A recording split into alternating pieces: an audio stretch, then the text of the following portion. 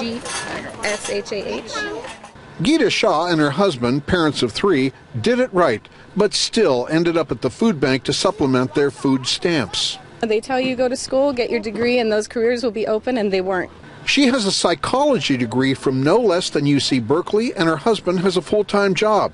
But burdened with crushing student loan debt, it's not enough for the family of 5. There is a sense of feeling dependent, and that's not something I don't think any of us want to feel. Shaw's unpaid full-time job now is at home. We homeschool, and that's a full-time job in and of itself. And for the first time ever, households headed by working-age people are the largest users of food stamps. One food bank staff veteran sees it every day. 15 years ago, it was mostly homeless and single parents, and now today it's everybody.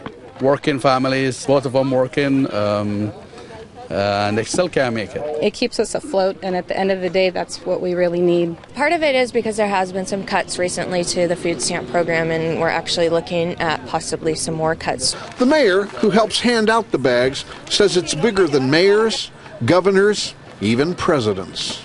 Concord does represent the working middle class, and how that we are a testament of the widening gap between haves and have-nots.